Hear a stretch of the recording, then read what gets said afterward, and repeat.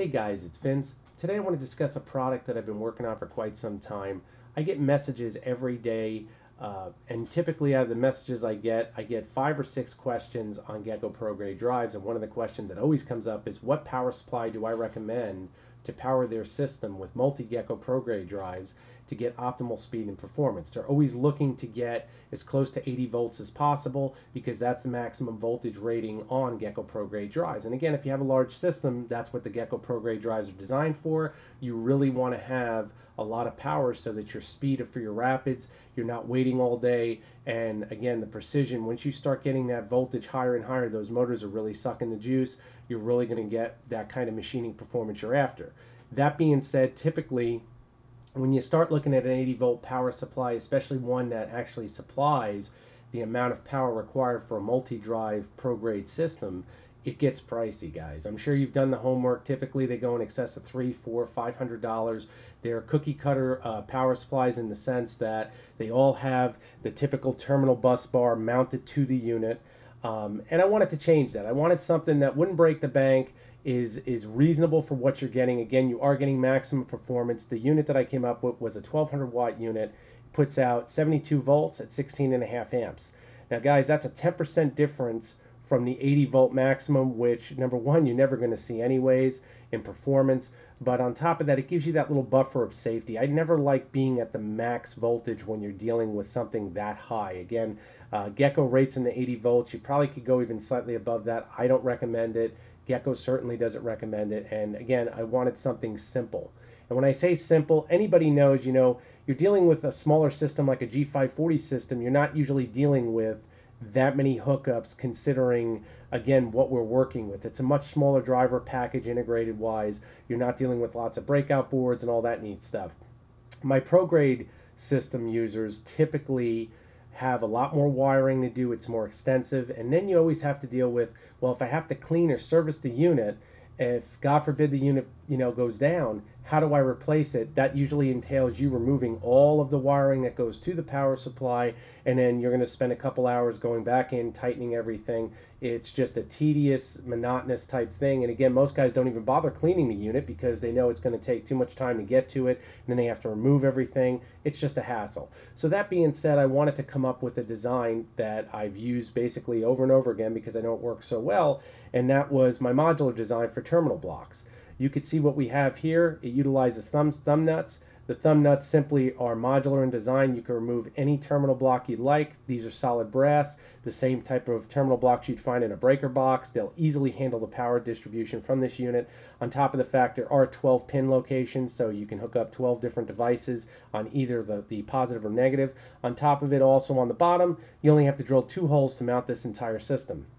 Now, a lot of problems when you go to mount terminals or the power supply in general is the fact that you never can get it in an optimal location, whether it be on a horizontal platform or a vertical platform. You typically just are always fighting yourself on which way you want to do it. Okay, well, that was where I wanted to end that as well. You can mount this in any location that you feel you'd like to. And really the beauty of this whole thing, especially when you're dealing with a pro-grade system, let me just turn it around and show you what we got, is the fact that you can remove one terminal. These just simply unscrew. Once they unscrew, you remove the single terminal. The entire terminal block gets dismounted. And what that means basically is you never have to disturb any of the wiring in your entire enclosure. If the wiring is all set here and all your drives are all hooked up and you have to service the power supply or it goes down, you'd simply unscrew the terminals here. Once you do that, unscrew the 4 screws that actually mount the unit to your base chassis. Once that's done, you can either clean the unit or replace it based upon what you need. Okay, that to me is amazing time savings. Anybody who has a pro-grade system, especially with a lot of wiring, this is a unit that cannot be ignored because of that. It's going to save you an immense amount of time. And again, very, very simple hookup. You can see it's modular in the sense you're just going to undo the knob. Knob comes off, and you can see we have a circle clip along with a washer. Circle clip mounts right over. Lock and load. You can have a power supply changed and swapped out within minutes, and never disturbing any of your internal wiring that you've already done in your terminal blocks. That was what I was really aiming for, is how fast this is to do. Okay, on top of that, I want to discuss size on this unit. Just to give you guys a rough breakdown, the width of the unit, you're going to want at least a 5¼ inches wide of space to mount it, and at least 11½ inches long. Again, she does use pro-grade mounts. You've got the 90-degree mounts to mount her to your chassis, and she is power selectable from 110 to 220. And of course, we did that so that it's regionally selectable for my international clients. What I'm telling you right here with this is you will definitely see a performance increase. A lot of guys are wondering, what kind of speed difference are we seeing from 48 volts?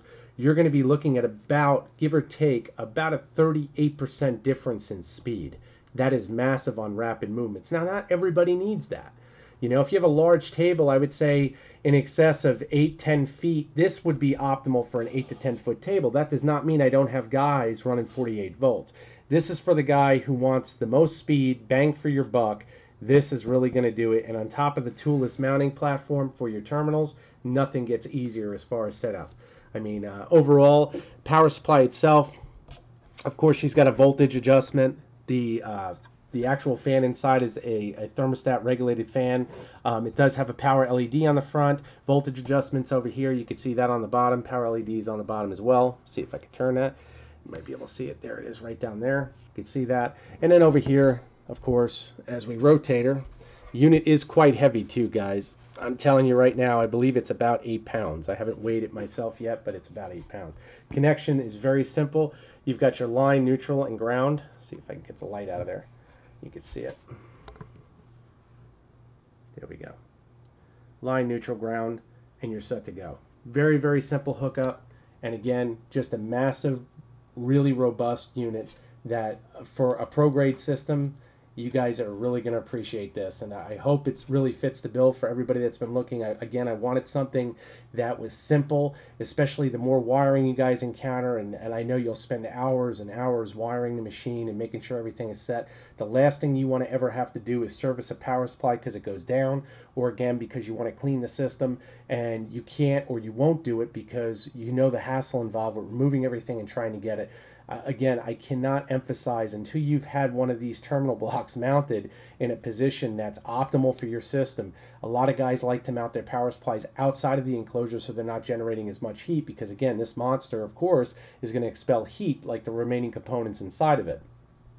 A lot of guys will mount it outside, have the wiring with the terminal blocks mounted inside. You have that as an option as well. And then you can clean your unit or service your unit whenever you choose to. And on top of that, you're not building that ambient heat with the unit being mounted inside the enclosure. So again, I hope this video has been helpful. If you guys have any questions, don't be afraid to ask. I look forward to some feedback on the units because I guarantee you there's, like I said, there's been quite a few guys that have been looking. This unit works amazingly well with my new pro-grade steppers. The 1700-ounce steppers with this is a monster package. Again, if you guys have any questions, don't be afraid to ask. I look forward to doing some more videos on some more products and also performing some more tutorials. Thank you. Take care.